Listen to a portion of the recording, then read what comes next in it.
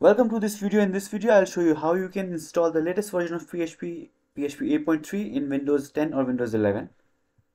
First, go to this URL. You can click on the link in the description below, and here click on Windows Download.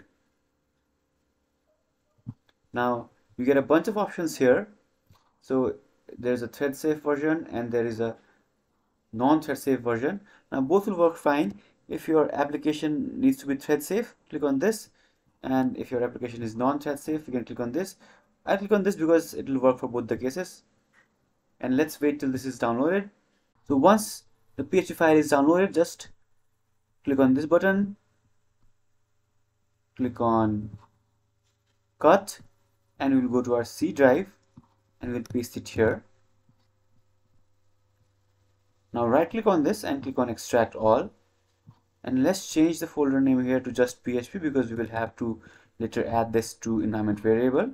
Click on extract and let's wait till everything is extracted. Once it is extracted, you will see a new folder here called PHP. Go inside this folder and click on this and copy this path here and press your Windows key and type environment variables. Click on this. Click on environment variables and click on this path here. You can just double click on it and or click on edit and this will open.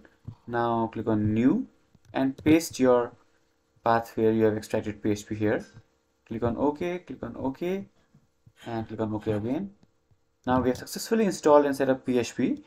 To test your PHP version, press Windows key and type cmd. Open it and type php-v.